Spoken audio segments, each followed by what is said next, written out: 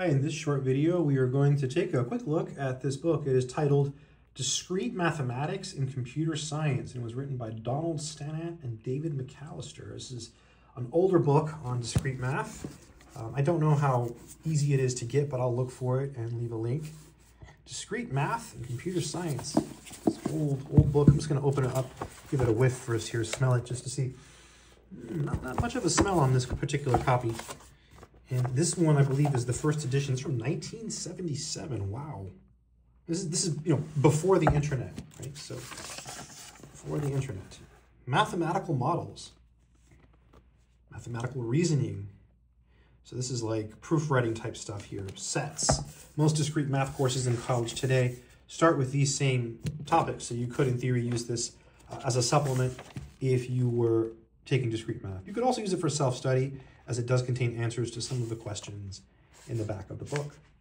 Binary relations, functions, okay, this is really important stuff. You do some proofs in this course, right? You learn to write proofs.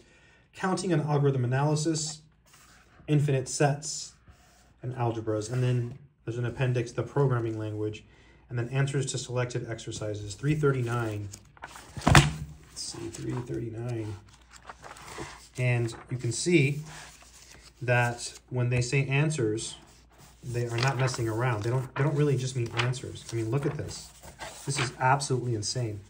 So there's the programming language. Let's skip that. It looks interesting though. But you see answers to selected problems. So there's some here, right? But watch this when I turn the page. Look how many more there are, right? Look at all of that. I mean, that's impressive. This is really good for what it, I mean, pretty. Look at this. 3, 5, 6, 8, 9. And look, these are proofs. This is impressive. So this book definitely wins in the answer department. It doesn't have everything, but that's a huge plus. Let's check out the readability. Looks like there was a staple there. I'm going to leave it there, though. So this is just where it's talking about logic. So it has to explain things. It looks very wordy. That's because it's explaining, what all the symbols mean and what logic means. Methods of proof. This is very important. This is very, very important. And I like how the person highlighted them.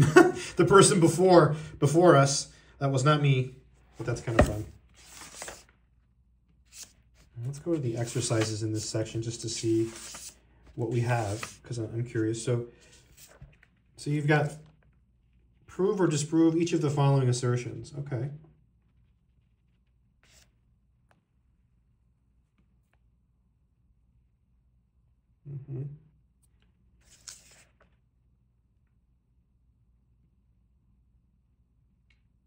Okay, so you can assume these properties here.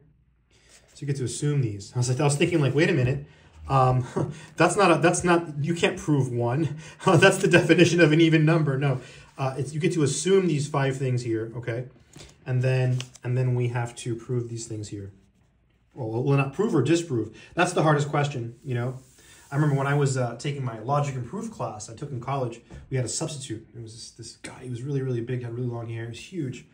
And he was really fun. He was telling us that the hardest math problems in the world were the ones where you don't know if you have to prove or disprove.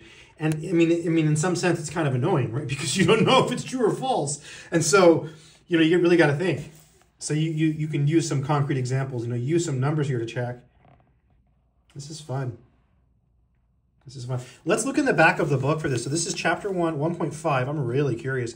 Let's see how many answers we have here. So for 1.5, let's see how many answers we have. I'm really curious to see what's going on there.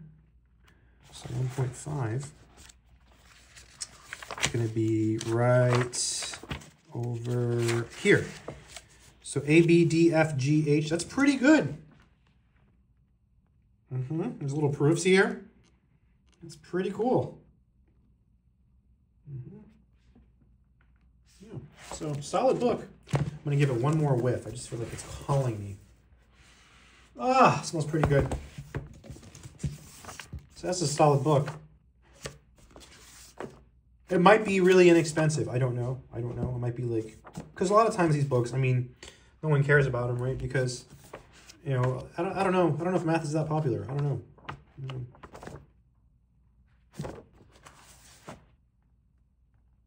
Cool. Yeah, well, I definitely think it's pretty cool. It has a lot of answers to a lot of the exercises. So this would be good for someone who is going into computer science. I mean, if you're going into computer science, definitely get as many computer science related books as you can. So not just this, but get other books on other topics. But yeah, this is a great one for discrete math. I like it. I hope it's been helpful. Keep doing math. Oh, and if you want to learn math, I have courses. They're on Udemy. If you get them, use the links from the description of this video or from my website, mathsorcerer.com or freemathvids.com. Take care.